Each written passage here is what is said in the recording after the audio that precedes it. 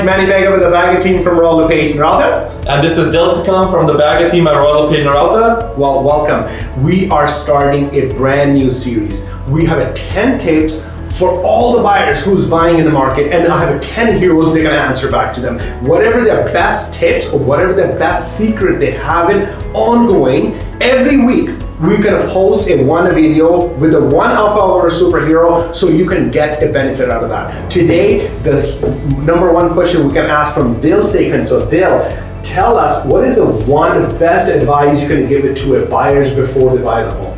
Perfect. Thank you very much for giving me the opportunity to talk to my clients about the 10 tips. The tip that I'm bringing actually for everybody out today is one of the most important factors before you even consider purchasing a home is your credit score. We'll be talking about credit score and how important it is in purchasing a home. Credit score, as you know, is one of the biggest factors you need initially to get qualified for your mortgage. I want to share some tips with my clients how they can improve their credit score to get better interest rates or to get qualified for their mortgage.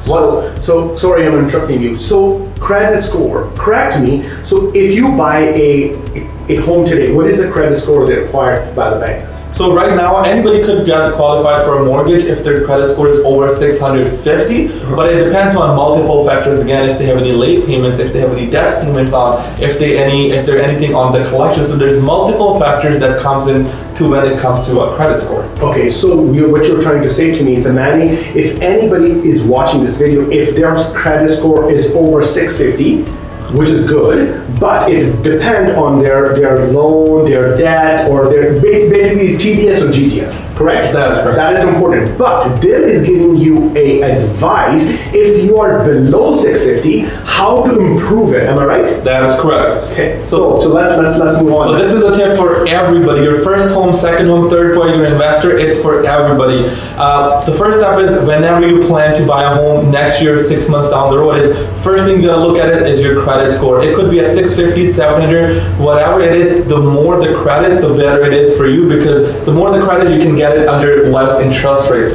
The tip for you is always make sure you do not make any late payments or get under collection minimum a year and a half before you decide to buy a home.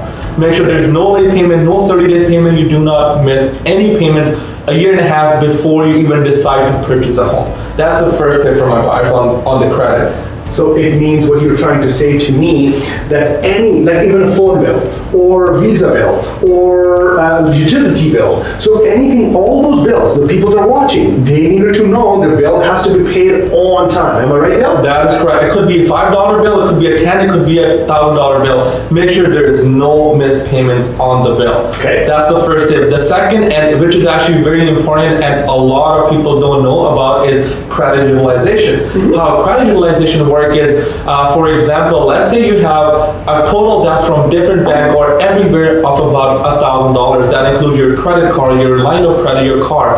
Let's say you have a total loan of $1,000. At any given point when you're deciding to purchase a home, make sure your total credit utilization stays under 50% or very close to 50%.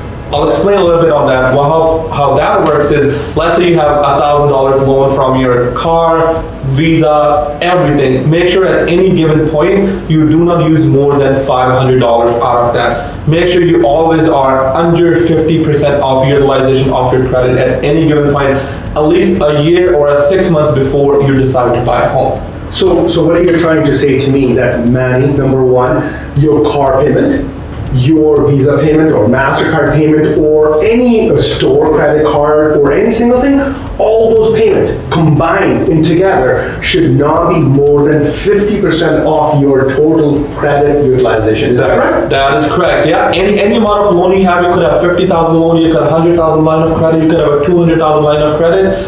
If you're buying a home or if you're looking to purchase a home 6 months to a year before, please make sure you pay off your debt to half of it. Keep it to 50%. That's going to help you to achieve your lowest interest rates. That's going to give you better terms and conditions in your mortgage as well, and you will have no problem qualifying for a mortgage. Okay. Any last tip to improve the credit scoring more than that? The other thing, again, is make sure you pay your payments on time. Make sure everything is paid on time. I know a lot of people, they get scared when it comes to credit and using credit credit cards, make sure you use credit cards as well, because that's how it's gonna build your credit as well. Don't get scared not to use your credit. Go ahead, use your visas, credit offline, get a car, but make sure whatever you do, do not miss a payment, and make sure your total debt is under 50%, and you'll never have a problem ever getting qualified for a mortgage. Well said. That was the best tip I can think I can receive it from you.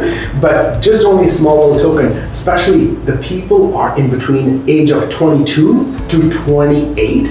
They're just increasing. They are the best person to neglect. They're too busy. Oh my God, I did miss the one payment or two payment. It's kind of harsh on your credit, just like as Dil said that. So people that are watching, the first time home buyers, make sure pay those payments or put up on an auto payment for a minimum payment so you don't miss any payment. Am I right, Dil? That is correct. Yeah, and everybody's gonna make a mistake when it comes to especially the age of 20 to 30 years old. Talking from personal experiences, you're gonna mess up everything, but hey, don't worry about anything. Stay on to your grind, work hard, give it a year, just work everything on basic, work on your credit score. A year after, everything will be fine. So even if you're in a bad situation, your credit is low, nothing's working, don't worry, stay on the focus and everything will work out. Well, if you guys have any more questions related to credit scoring, Dil has so much experience and there's so much knowledge.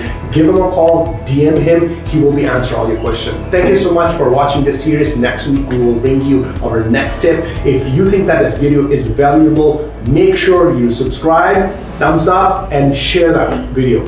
Perfect. Thank you very much, guys. And if you have any questions and if you need any consultancy again regarding your credit score, feel free to give me a call at 780-301-0101. Thank you very much.